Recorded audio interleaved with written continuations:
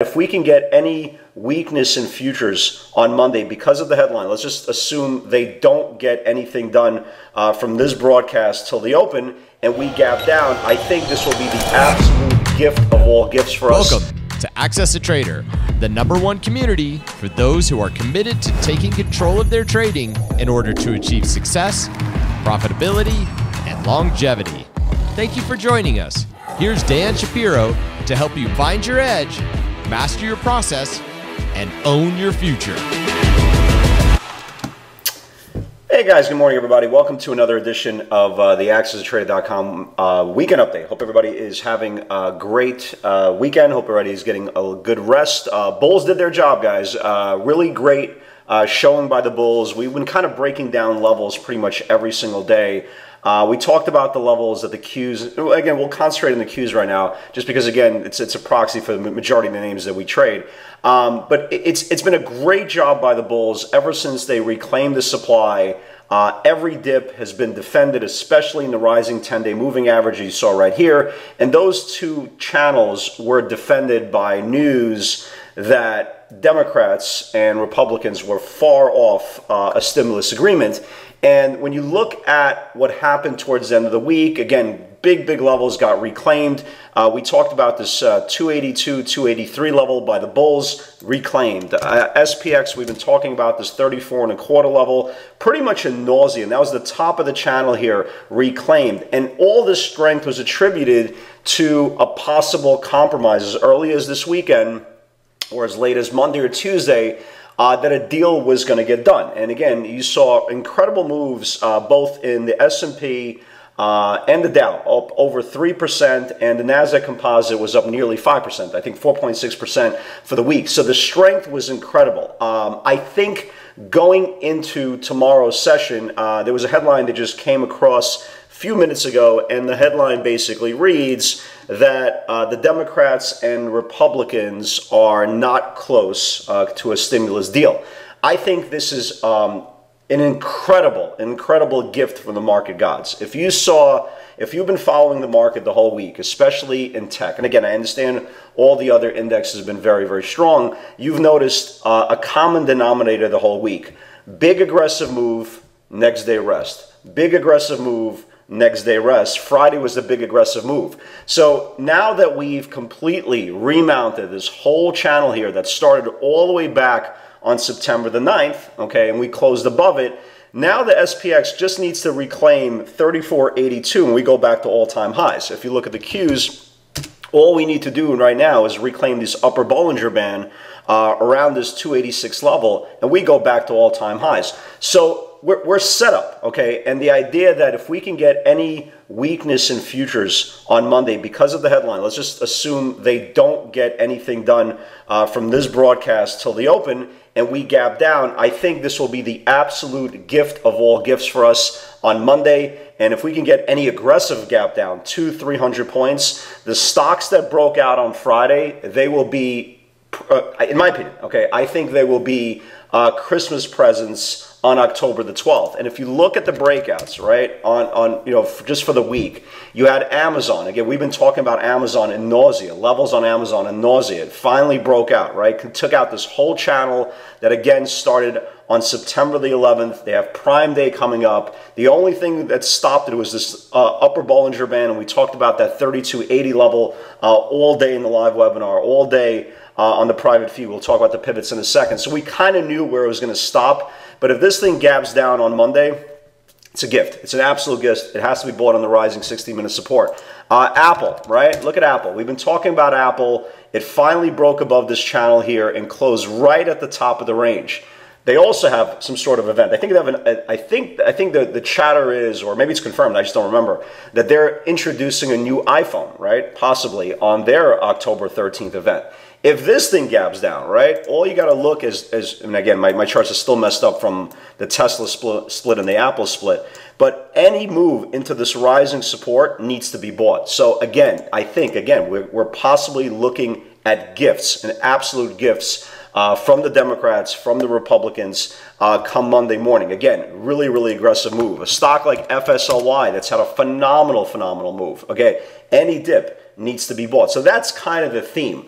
And what I like going into Monday's session is I don't think we're going to see, unless you are an incredibly naive, inexperienced, very limited funded trader, nobody should be even thinking about panicking on Monday's open if we do indeed get a pretty good gap down. I think it'll be orderly. I think it'll be bought, and the strong names that especially broke out on Friday, especially into the close, they will get bought. So I thought the week was pretty damn good. The only 2 days that weren't like rock stars were the days of the market consolidated. And as much as we are, intraday traders, and we love the intraday channels, some days, and again, we've been talking about this in nausea, some days when the market rests, again, it's great for the market, it's incredibly healthy, but for us, if we don't get those opportunities that day, we just don't get that opportunity.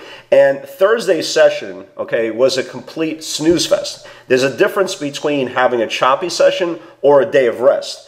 Thursday was just completely rest session, and I didn't even record a video from Thursday night because it was literally the same game plan that we had Wednesday into Thursday, Thursday into Friday. So, I pretty much took a rest day on Thursday night, didn't record a video, and I said basically to everybody in the live webinar on the Twitter feed, whatever we have for Thursday setups, just switch them to Friday. And that's the whole point of trading, guys. You want to trade, but you don't need to trade. You want to trade, but you don't have to trade. You only want to trade when the market is giving you good value. Thursday, we had a very, very quiet session, but what's great about it is the index is completely built and more built and more built to reclaim major, major levels and set us up for exactly the same pivots we were looking for going into Thursday's session, into Friday, and when they confirmed, really, really aggressive things happen. And let's talk about the pivots. Again, obviously, going into tomorrow, if we don't get any stimulus news, like I said 4 times already, I think it will be a gift on any single gap down. I think the stronger names you have to watch. I think you have to concentrate on names that are not overbought yet. Look at a lot of the, data names, the cloud names. Look at a lot of the stay-at-home names. ZM broke out on Friday. It needs one more channel to confirm, and I think we're going to see the 52-week high there.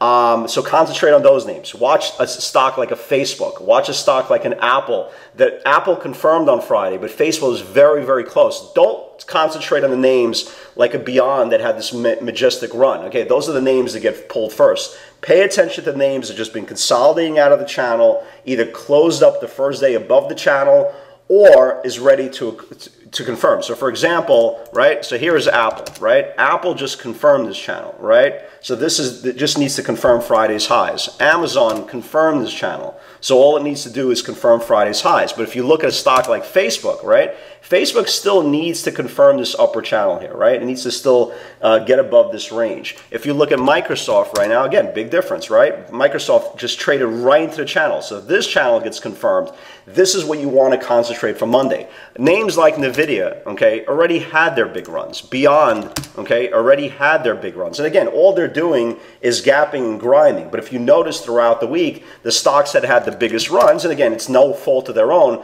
but those are the stocks in the middle of the day, like a Roku, like a NVIDIA, like a Beyond. Those are the ones who are getting aggressively pulled first. Again, bids were coming up on those rising channels, and those dips were being bought. But again, if you are looking to especially put on new positions intraday, you're looking for the ones that are just about to confirm or confirm the previous day, trying to confirm the previous channel. So it's very, very important. So if you look at Friday's session, pretty clean, right? Pretty clean, very aggressive. Again, you'll start seeing exactly the same thing. The stay-at-home stocks, the data, right? The data cloud stocks were very, very strong.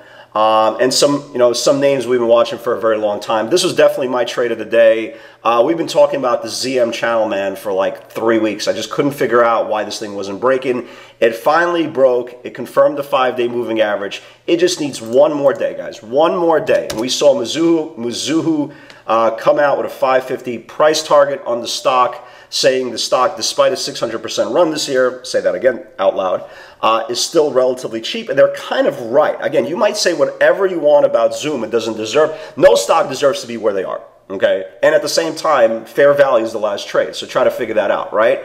There's no such thing as overbought. There's no such thing as oversold. The 4 o'clock print is the true nature of the stock. If there's a buyer that's willing to pay 500 and there's a seller who's willing to pay 500, that is fair value. So again, before anybody turns around and say, well, the stock is crazy, the stock's a dog, it doesn't belong here. Okay, again, our opinions mean absolutely nothing. Please pay attention to price action. It pays much better. So you can see here, we talked about this range here. Finally got above this range. Traded to about 500. If it could just reclaim this 500, right? If it could reclaim the 500, I think we're going to see 52-week highs. So I really like Zoom, but a beautiful $9 move on Zoom. Chewy, again, another stay-at-home stock. Again, for all you guys who don't use Chewy, it's awesome if you have pets. We've been using Chewy. Awesome. We've been on this, I think it's a monthly, I think my wife has it on a monthly automatic repurchase. So Chewy's a phenomenal company for pets. 5950 needs to build. Here was Chewy, right? So here was Chewy, took out this whole 5950 channel, traded up to almost 62. I still like it. I think if it confirms this channel here, I still like it. I think there's a shot it gets to 65, 67. So that was good. Tesla is one of the names that still needs to come out of the channel. Again, this is the big number here, this 440 level. And again, since it's out there, let me just share with you the chart.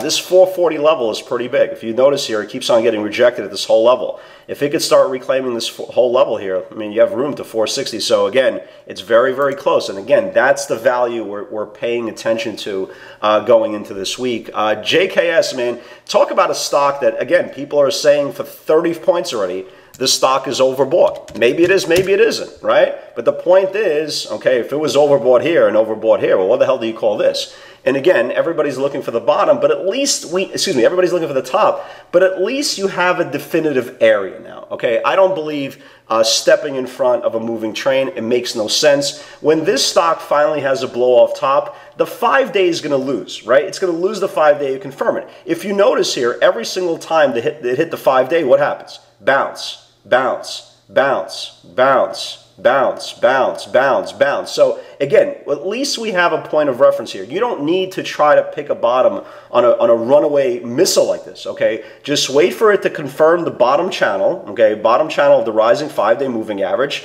Okay, take it as a short and use the high of day as you stop. And if you're still wrong, that means the stock is still strong. And again, the easiest thing to do is try to overthink trades, guys. That's why I keep on saying there's no such thing as overbought, oversold. It's just over-opinionated and overthought. And it's a very, very dangerous combination. It's very easy to blow out your account. So be careful. Be very, very careful. JD I still like. 79.50, 79.75 needs to build. If you look at JD's chart, it's trying to pull in, right? It's trying. So it closed at 79.75, traded over 80. I still like this thing, okay? I think all it needs is one big volume burst. I know they've been coming in really, really aggressive with size on those November 80 calls. They've been putting in millions of dollars. If you go through your option chains, you'll see crazy order flow in JD, but I still like this thing. It's close. This is the first close above the range. It looks good. All it needs is one expansion day, and this thing can go back to 86. So definitely keep an eye on that. Netflix, nice move on Netflix. 539 needs to build. Again, you're not gonna see one of these 10-star moves just because the stock already broke out above this level. But yeah, 539 went to 544. Nice move on Netflix. FSLY broke out this week. Huge. It's been an absolute rock star of a stock this past week. 120 needs to build to test previous highs. Here was FSLY. And again, this is where we talk about sneaky pivots, guys. Here's the sneaky pivot. You see this whole channel here, right? This is the whole channel here, 120. It confirmed 120, took out 122.54, and went all the way up to 129. Just an absolute monster of a stock. I deleted this company. It was W. I think W got upgraded, but I looked at the daily chart and I said 315 is supply, so I go, I'm deleting the tweet. Again, Tesla, I still really like. ZM huge, was a big move on ZM. Big move on Netflix. It came in the 550 weekly buyers. MKLA, it got down to that 24 level. It still needs to build below. I think the stock is getting tired again. And I kept on saying, oh my God, because we saw some really incredible candles being put up right away in ZM and Netflix. Really strong. And FSLY, really strong out the gate. Here's another perfect example of the cloud data names being very, very strong. DDOG, 109.75, 110 needs to build. Here was DDOG, right? So look at the pivot here, right? It took out this whole channel here, 109.75, and we said there was a shot to get to 13, 14, right to the linear regression line, traded up to 14.5. Really, really big move there as well. DDOG perfect.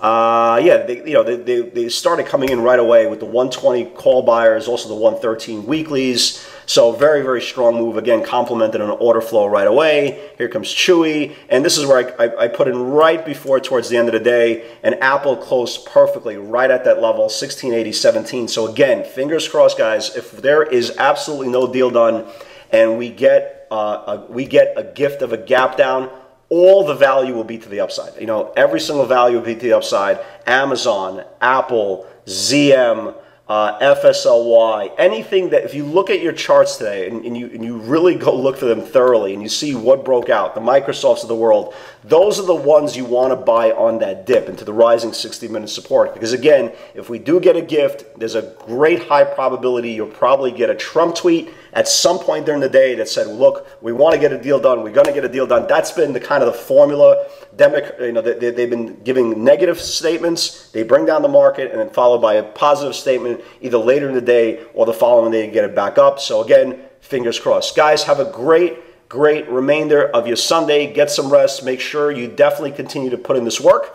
And with God's help, I'll see you all in the field tomorrow. Take care.